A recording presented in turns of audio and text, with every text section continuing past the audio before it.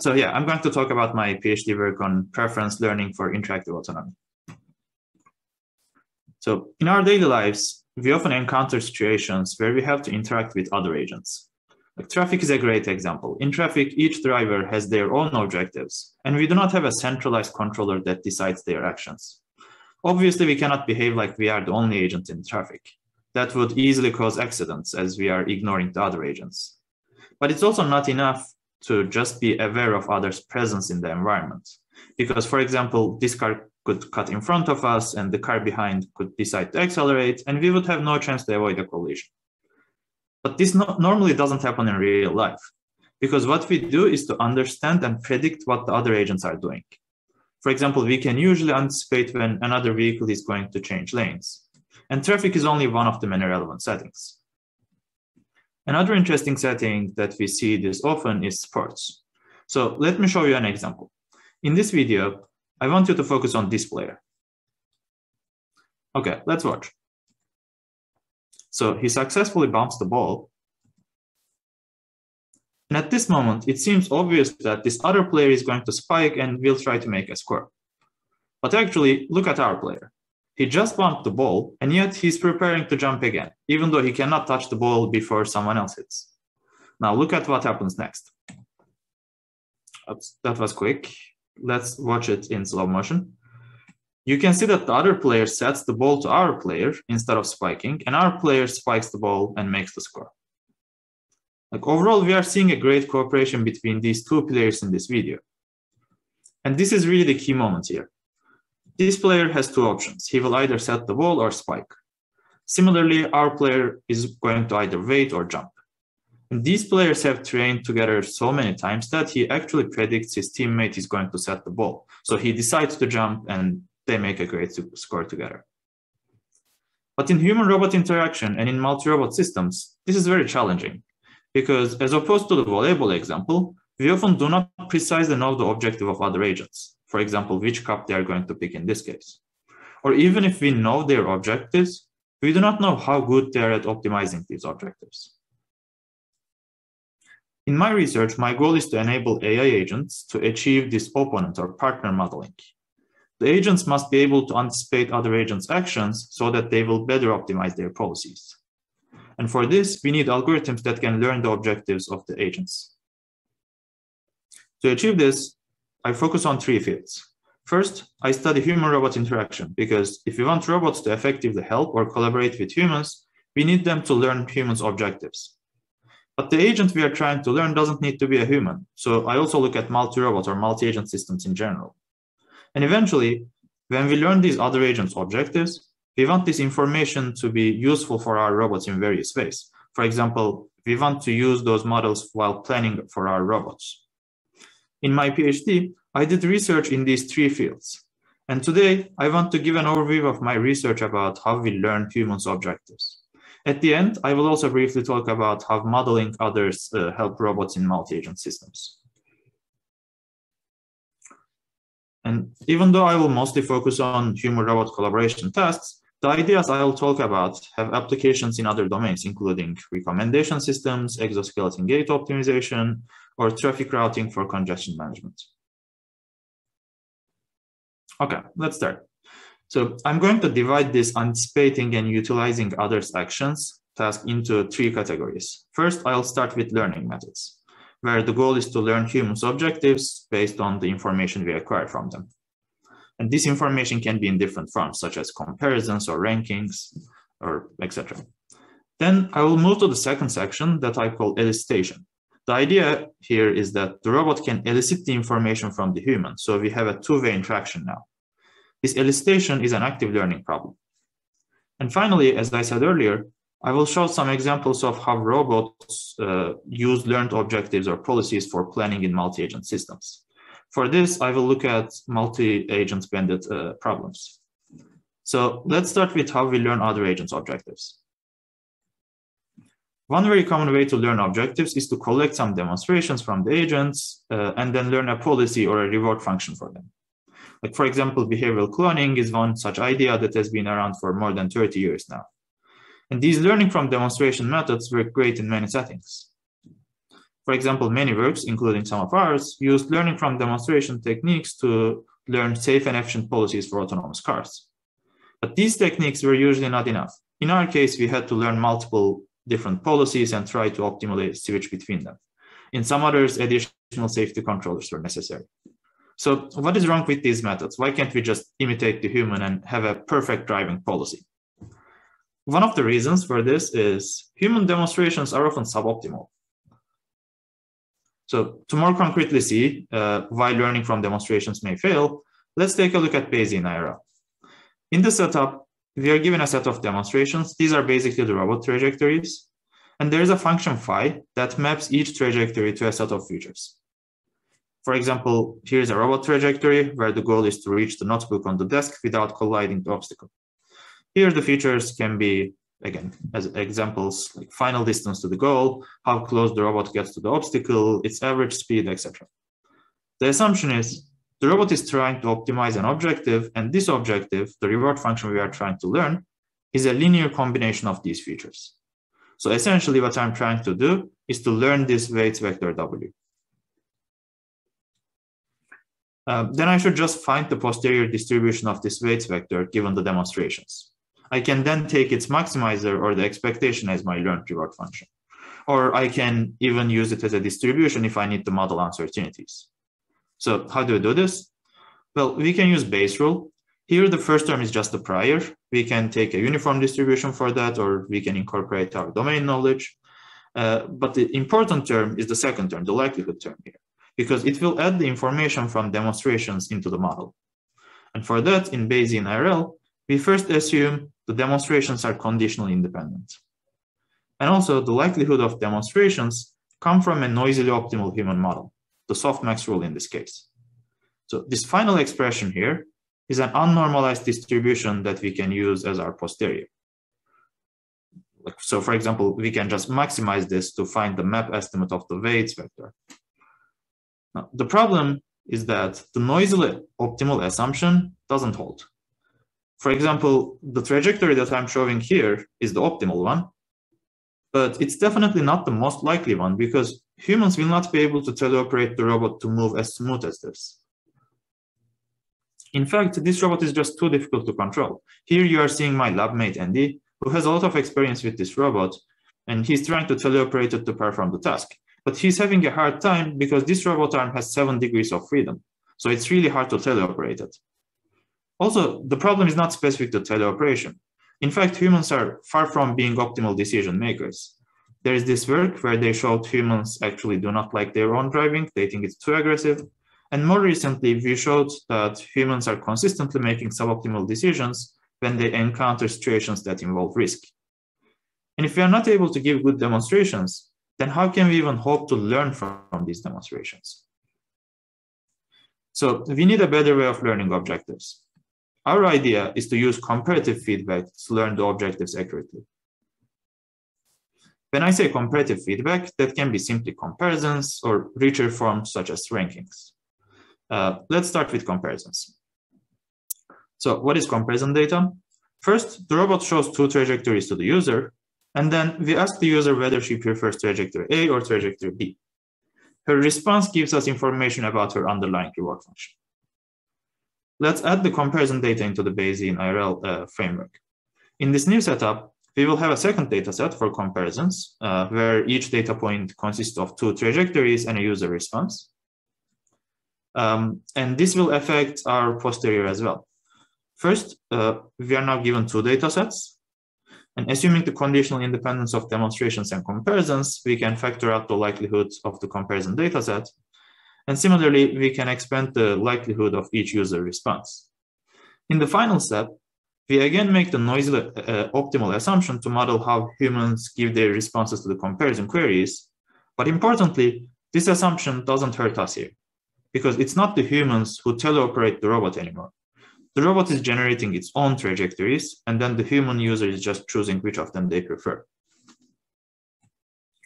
We compared how well the robot achieves the task when it learns the objective using both demonstrations and comparisons.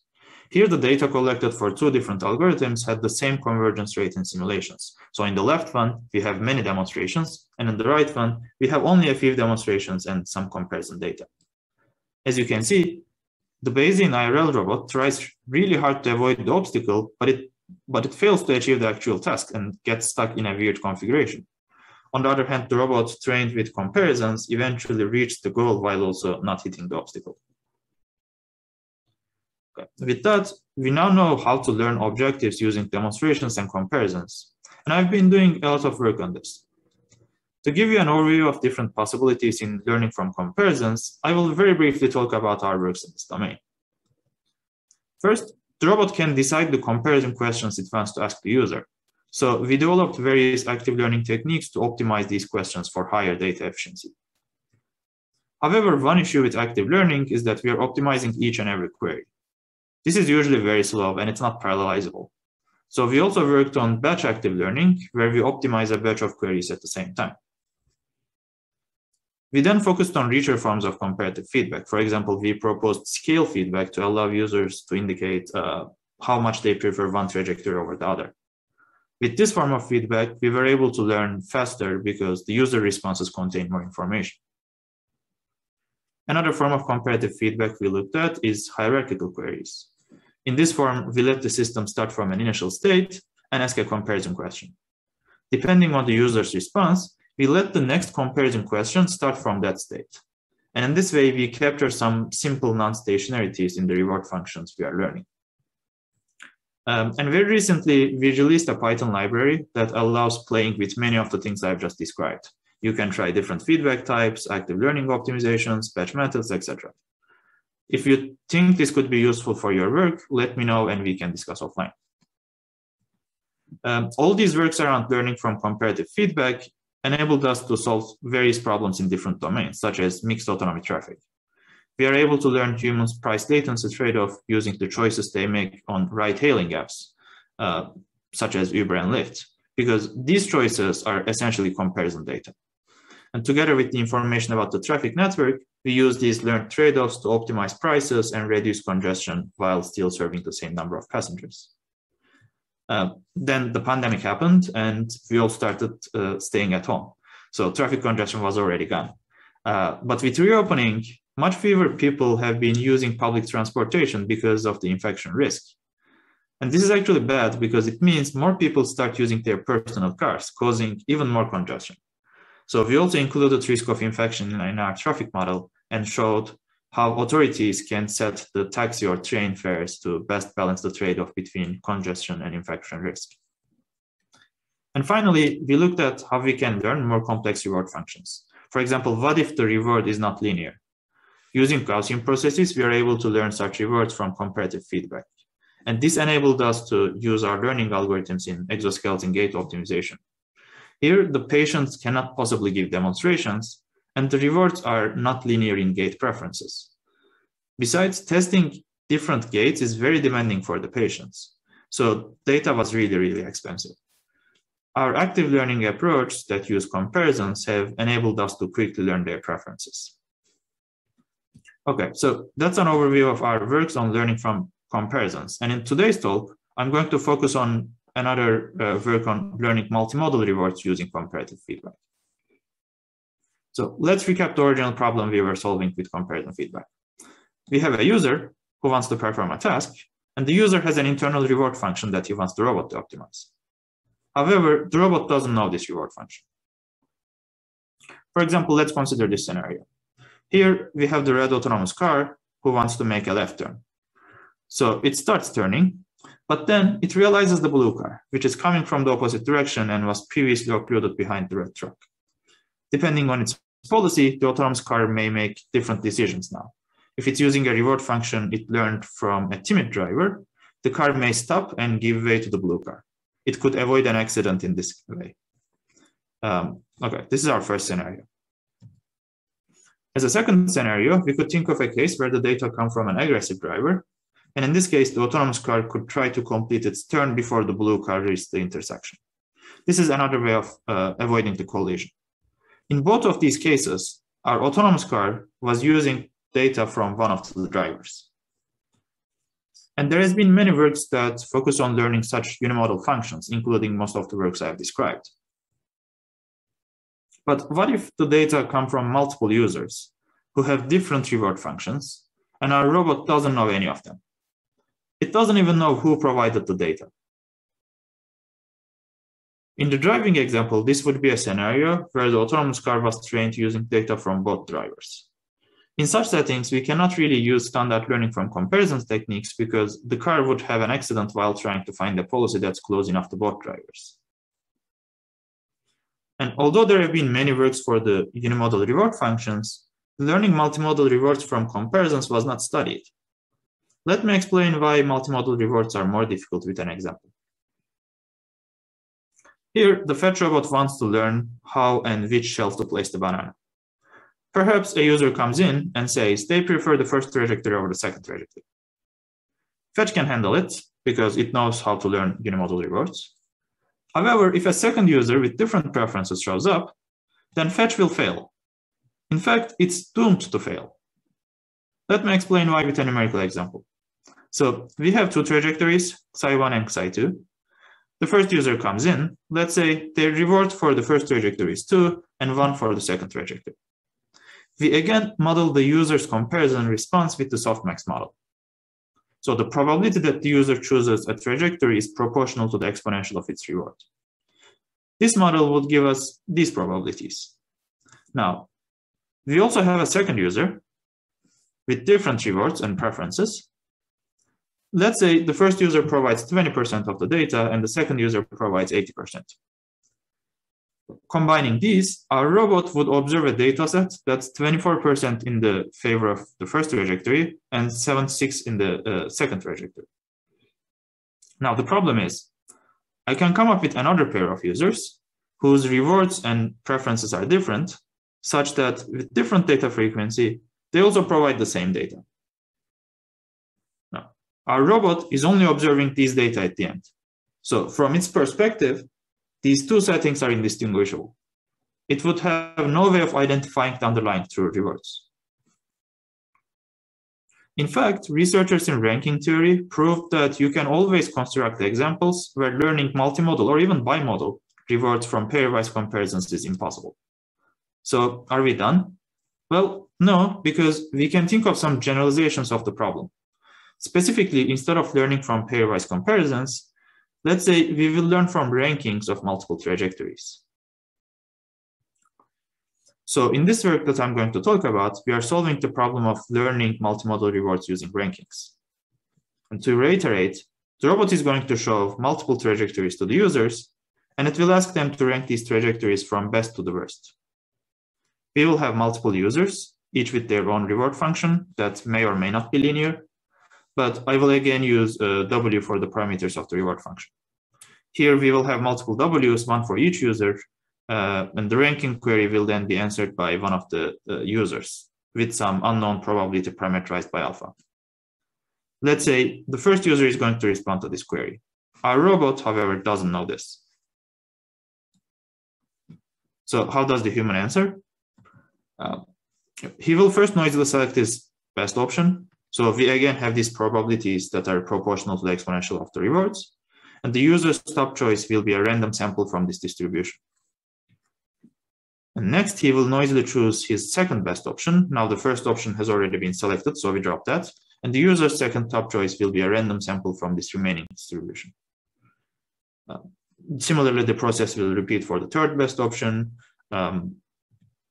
And finally, there will be only one option left, which is the user's worst option. This response model that I described for a single user is known as loose choice axiom, and it's a very standard model for rankings done by humans. Eventually, what our robot observes is only this ranking. It doesn't know which user gave this ranking. It doesn't know probability, it doesn't know the probability that this ranking comes from this user. So from the robot's perspective, we have this user model. It doesn't know alpha, but it observed the ranking. It will start with a prior over both alpha and the user's reward functions. It will then use Bayes' rule to update its posterior based on the ranking it observed. This is very similar to what we had in pairwise comparisons. Note that this likelihood term is just the response model that I described. Mathematically, we can expand it as follows. First, it's either the first user who responded or the second user. And we already know the first term here and here. Those are just our data frequency ratios. So we can also expand the ranking probability conditioned on the user. This is again the Lewis choice axiom. And we repeat that for the second user too. At the end, we have this full expression for the likelihood of this ranking query. Our robot will perform this posterior update for all the ranking data it has. At the end, it will learn all reward functions. In fact, it will even learn the data frequency parameter alpha. Let me show you some simulation results. On this fetch robot task with bimodal data, we observed that modeling the reward as a unimodal function failed terribly. There were many outliers because the robot was trying to come up with one node that explains all data. To get nicer graphs, we had to also plot the median error. On the other hand, modeling the reward as a multimodal function using our mixture model gave much better performance and learning, both in terms of the mean and the median. The results were similar on OpenAI's Lunar Lander, where we again simulated bimodal reward. One can also think of other forms of comparative feedback. For example, I talked about scale feedback in the beginning, which allows users to indicate how much they prefer one trajectory over the other.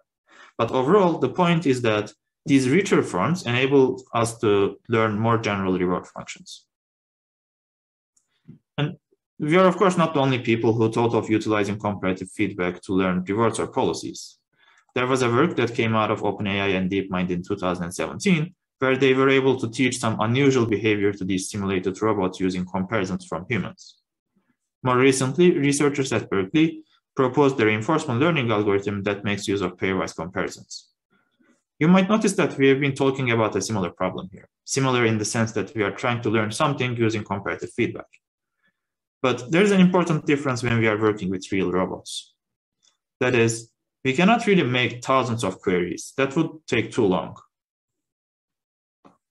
So I will now talk about how we can intelligently elicit users' preferences in a way that improves data efficiency. For this, we will develop active learning techniques. One thing in our setup is very important to note. In the case of demonstrations, we have had a user giving demonstrations to the robot. We had control over nothing. It's the user who decides the entire trajectory. On the other hand, in preferences, we again have the robot and the user, but now the robot first shows some trajectories to the user, and then the user responds. We again have no control over the user's response, but we do have control over what trajectories to show. So we can actually find a smart way of choosing those trajectories to, for example, accelerate the learning of the objective. One way to actively generate these preference queries is the maximum volume removal method. So we had this posterior distribution given some demonstrations and some comparison data. Now, let's say we want to query the user once more for a new comparison data sample. We want to do this in a smart way to improve data efficiency. So we will optimize the trajectories in our query for that. In this maximum volume removal method, we first take some samples from this posterior. For example, let's say we use Metropolis hustings. And only for visualization, let's say our feature space is two-dimensional, and these are the samples from this posterior. These are basically our hypothesis for the reward function. Let's say we now want to assess how good or how informative this query that I'm showing here is. Each of these weight vector samples will tell us about how likely the human is to choose the first or the second trajectory. So here, green bars correspond to the trajectory on the left, and the orange ones to the trajectory on the right.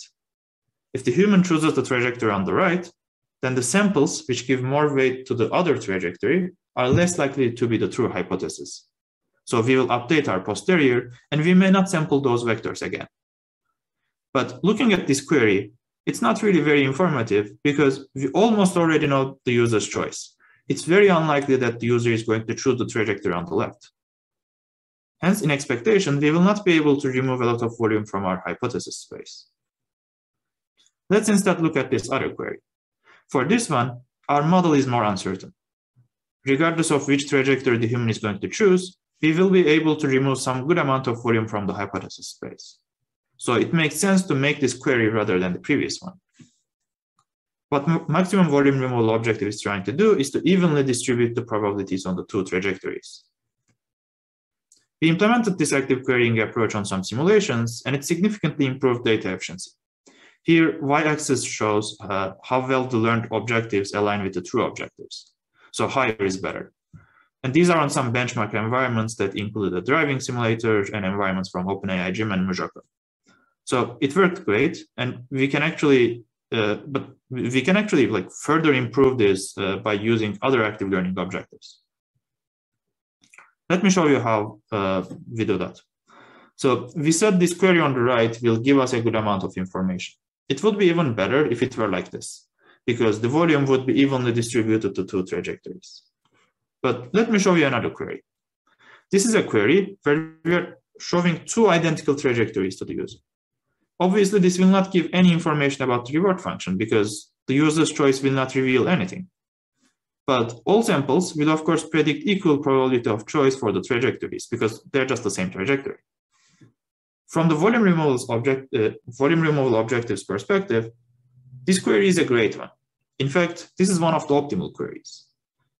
Volume removal optimization has many globally optimal solutions, but some of them are just terrible. They don't give any information.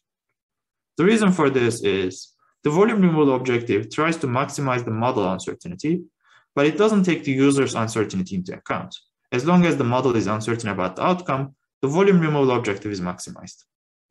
So this approach intuitively made some sense, and it was the state of the art, but we realized it works in practice only thanks to the local optima of the optimization. To solve this problem, we formulated the active querying problem with an information theoretic objective.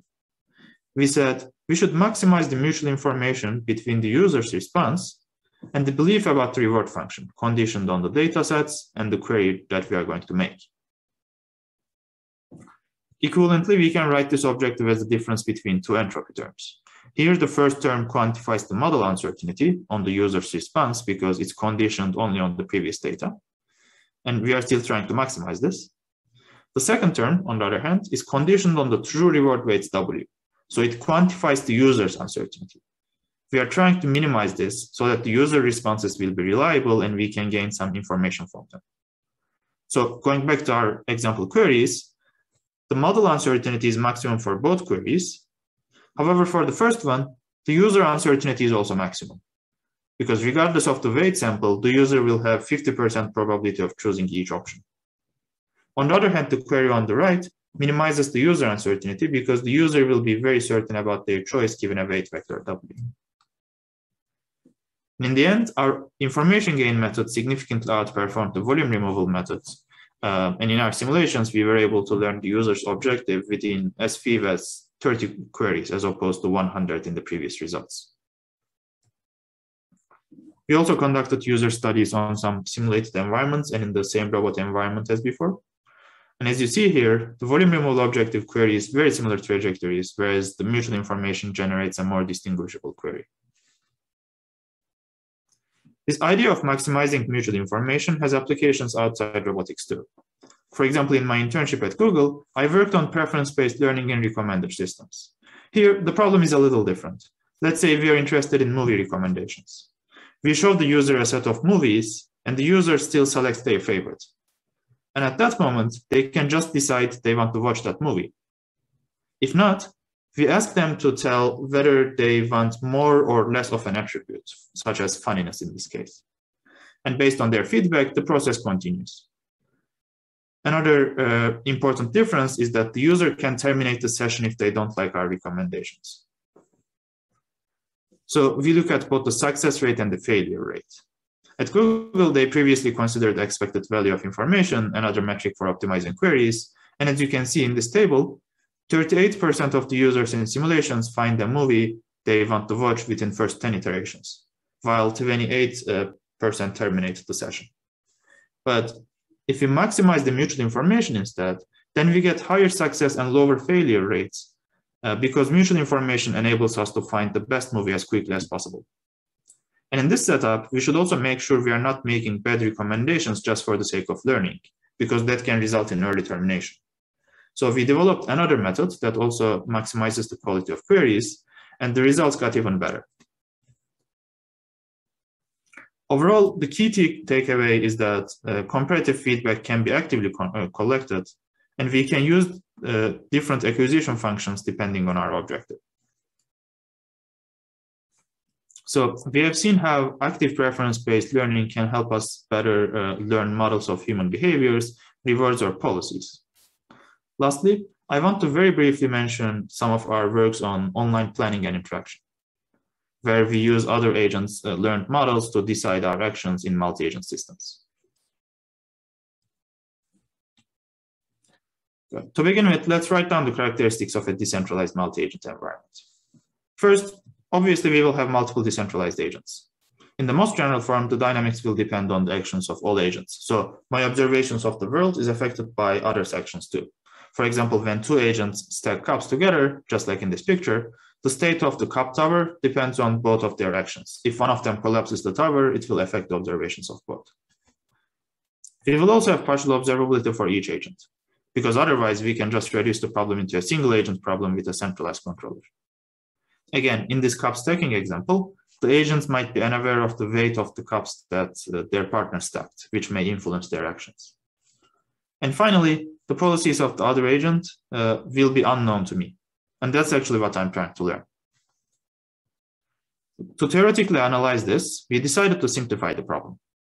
And what's the simplest form of reinforcement learning problems? It's probably multi-arm bandits, where we have one agent, the octopus here, and it's trying to find the bandit with the highest expected reward. So every time it pulls a suboptimal arm, it's going to incur some regret. And formally, the goal is to minimize this cumulative regret. This problem covers many characteristics of single-agent reinforcement learning, such as exploration versus exploitation trade-off. But the standard multi-arm bandit problem is only for a single agent. Let's now extend it to multiple agents.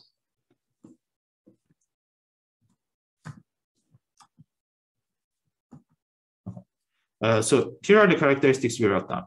We said there will be multiple decentralized agents. That's easy. Without loss of generality, let's say we have two agents. And then we said dynamics will depend on all agents. In the bandit setting, this means both agents will take actions, and these actions will jointly determine the arm. So in this case, the big octopus will choose the row, and the small one will choose the column. Next, we said there should be some partial observability. This is tricky because bandit problems include a single state. But what we can do is we can restrict the agents to observe the reward with some probability. So they will decide the arm together, but they will not always observe the reward together. This is a reasonable model, especially for robotics, because robots do not often know our preferences perfectly. They observe the reward only when they get a clear feedback. To denote this partial reward observability, let's add glasses to the small octopus. And we also have some partial observability now. I will call these agents the leader and the follower, but we could have this sort of partial observability for all agents. It doesn't need to be a two-agent setup. Finally, these agents do not know the policy of each other. To put our objective more formally, the team gets a reward that depends on the joint action by the agents. However, the agents may or may not observe this reward based on the partial observability they have. And our goal is to minimize the regrets, which is the expected cumulative difference between the optimal and the actual place. For multi-arm bandits, there are very standard algorithms in the single agent case, such as UCB.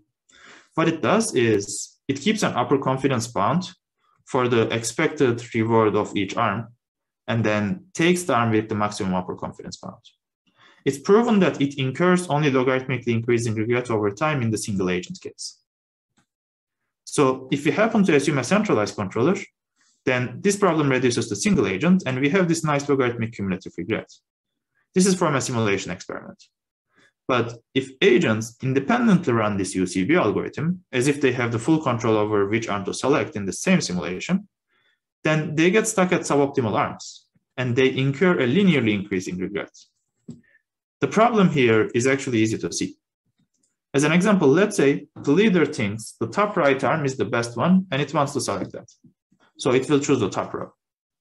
But the follower has different reward observability, so maybe it will think bottom left arm is underexplored, and it will want to pull that, so it will choose the left column. At the end, they will end up with this arm neither of them wanted. The best arm will probably not change for the leader unless we are lucky about this new arm. And the bottom left arm is still underexplored. So the agents will get stuck at this configuration. And this is really the same problem we saw before. Because the agents do not predict what others are going to do, they end up taking very bad actions. We also tried other algorithms like knowledge gradients and some reinforcement learning algorithms, but they all failed to give sublinear regrets. But in a recent work, we proved that if one of the agents predicts the actions of the other agent, then we can actually get logarithmic regrets. Let me give you a description of this partner-aware algorithm and the sketch of the proof. In this algorithm, the leader is still going to perform the standard UCB, but it will repeat each action L times. This is only for analysis. In reality, the leader can use other algorithms like Thompson sampling and may not do the repetitive actions, and we still get sublinear regrets. The follower has a slightly more sophisticated algorithm because it's the one who is going to model the leader and act accordingly. For this, it will first look at the latest action of the leader, and based on those latest actions, it will predict its next action in a frequentist way. It will then apply UCB conditioned on this predicted leader action. Again, this is also for analysis, and we can replace the UCB here with other algorithms. The idea behind this method is the leader will eventually identify the optimal arm, and when that happens, we do not want the follower to be still exploring because that can make them stuck in local optima as we saw before. So by conditioning the follower on the leader's actions, we reduce the problem to a single agent bandits problem for the follower. And let me give a sketch of our proof that shows this algorithm will give logarithmic regrets. We first define some good events for each leader action I, such that the number of times the follower will take a suboptimal response will be bounded by the sum of some constants under these good events. In a similar way, we also define the good events for the leader. We define this such that if the good events happen for both agents, for all suboptimal leader actions, then we also bound the number of times the leader will take a suboptimal action. So we bound the number of suboptimal actions by both the follower and the leader under these good events. This means if I define a joint good event for the agents, then I know that the number of suboptimal actions will be bounded under this joint event. I want to look at the expected number of suboptimal team actions until horizon t. So you can think of n here as an action counter. First, I can split this expectation under the joint good event g and its complement gc. For the first term here, we already have the bounds by the definitions of the good events. And the second term here will be less than the expected number of times that the joint good event will not happen. And in fact, we can bound this last quantity by using Chernoff and union bounds as in the proof for standard UCB. In the end, by a proper selection of the constants, the U terms, we show that the number of suboptimal team actions grows only logarithmically. And on simulations, we observe this even when the leader doesn't take the repetitive actions. As you can see, the regret of the partner-aware UCB is very close to the centralized controller, which we can think of as a lower bound. We implemented these algorithms on a simple human-robot interaction task where a human and the robot stack burgers together. They were responsible for different ingredients, and based on the order they stack, the guests like the burger or not. For example, the burger on the top right has been liked by 4 and disliked by 5 guests up to this point. The human and the robot need to decide together what burger to stack. This is not an easy task because humans are not very predictable. The robot needs to model the human well. We compared the independent and the partner-aware versions of UCB algorithm in this setting. And this is what we got. Even in this short interaction, partner-aware algorithm outperformed the naive decentralized extension. We also looked at subjective measures, and as you can see, the user's responses have been in favor of partner-aware robot compared to the naive UCB robot for all metrics. The difference was statistically significant in 3 of them. So with this partner-aware follower model, we were able to solve the problem in the bandit setting and obtain sublinear regrets. Going back to this outline, I talked about learning and elicitation methods to learn other agent objectives and some online planning ideas where we use the learned models. But there are still many open challenges. I want to very briefly talk about these future directions that we have been thinking about. I'll start with non-stationary rewards. Remember, in the high-level problem that I'm trying to solve, we have a robot trying to cooperate with some other agents, and I've been suggesting we should first make the robot learn and model the other agents. Then it can use these learned models for adapting or influencing other agents. So when I say non-stationary rewards, this is really about the first phase here. In this talk, I've been implicitly assuming that there is an objective the other agent has, and it's not going to change over time. But what if the objectives we are trying to learn are not stationary? For example, if another car aggressively cuts in front of you, do you also start behaving aggressively, or do you become more timid? We need models that can capture these dynamic objectives. One idea about this is as follows.